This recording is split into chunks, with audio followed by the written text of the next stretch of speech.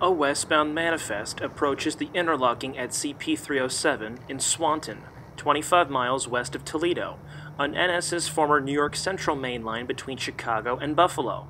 Much of this line west of Toledo still has many former New York Central Type G 3-color signals, some of which were upgraded by Conrail in the 1990s. Newer signals have been standing since mid-2014, but as of spring 2017, still have not been activated.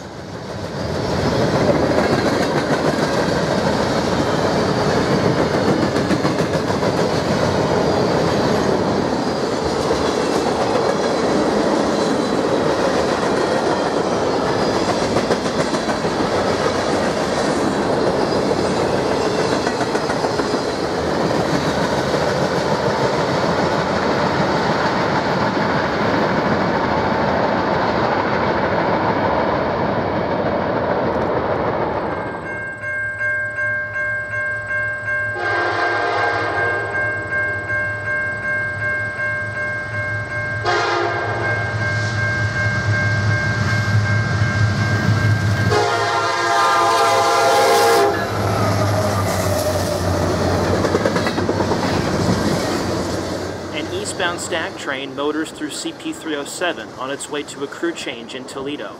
Following not far behind is a loaded oil train, destined for a refinery in Linden, New Jersey.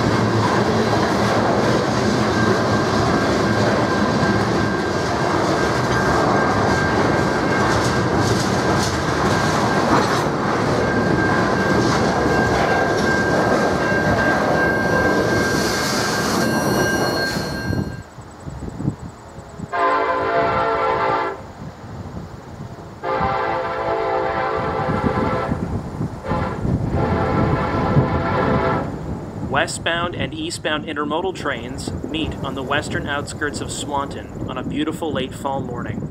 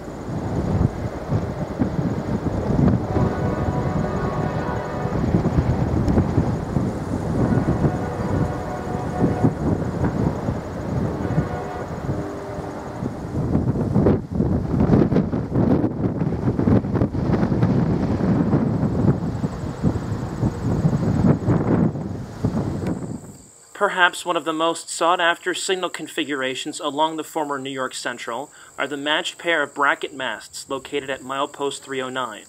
This configuration is the last of its kind in the state of Ohio, and replacements can be seen standing just west of the grade crossing, though have been there for close to 3 years. We'll view a variety of trains and locomotives here in the late evening hours. beginning with westbound autorack train 31M, led by a single SD70M-2.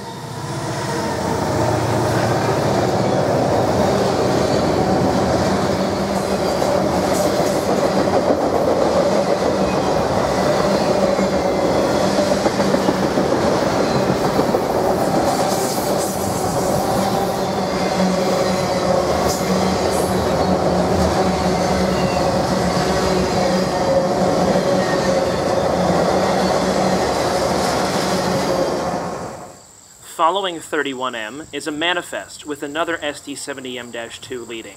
He will meet an eastbound stack train led by a single Illinois Central SD70 after passing the signals.